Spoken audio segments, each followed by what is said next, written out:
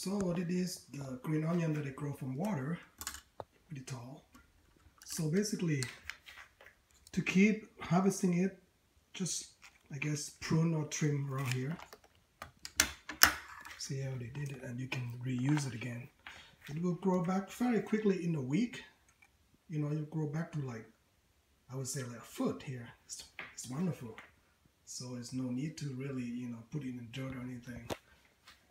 So just keep it in here. It's more than enough for my soup.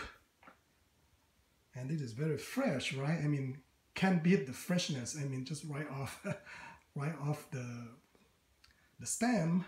So anyway, it's a little tip. Hope you guys can do it. I just try to find tips that will be extremely easy to do. Anyone can do it. I mean, how easy is it just to put this in water and reuse it over again without buying it, right? Anyway, have fun and take care and try it.